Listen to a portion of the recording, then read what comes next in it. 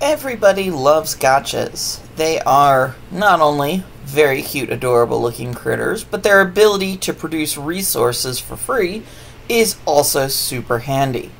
The problem with gachas becomes that you are only able to place them near each other if they are an opposite gender pair.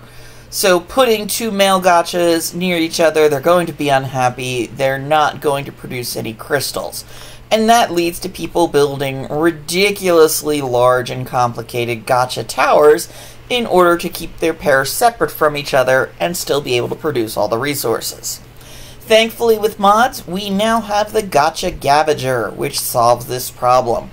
Right now, both of these gachas are male gachas, and they are sitting here in their little Gacha Gavagers, but they are completely happy because the Gacha Gavager keeps them from realizing that there is a same-gendered gacha next to them. So I could put down a whole bunch of these and fill them with my gachas, fill my feeding troughs here with stone, set it to auto-feed, and it will continually feed my gachas so that they produce all of their crystals. To go along with this, I have two items that are very helpful. First off is my item collector.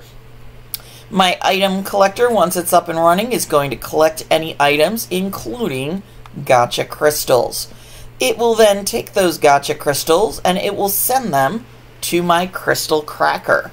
The crystal cracker will automatically open up those gacha crystals before they expire, and it will store all of the resources for you.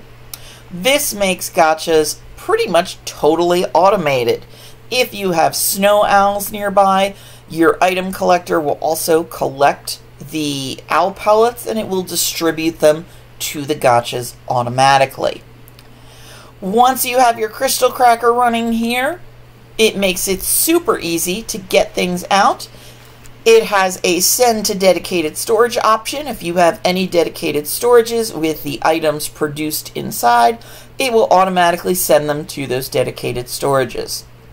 Any items that don't go to dedicated storages, you have the option to send them to an industrial grinder so that you can go ahead and grind them down for resources. This is probably the easiest way to set up a totally automated gacha farm.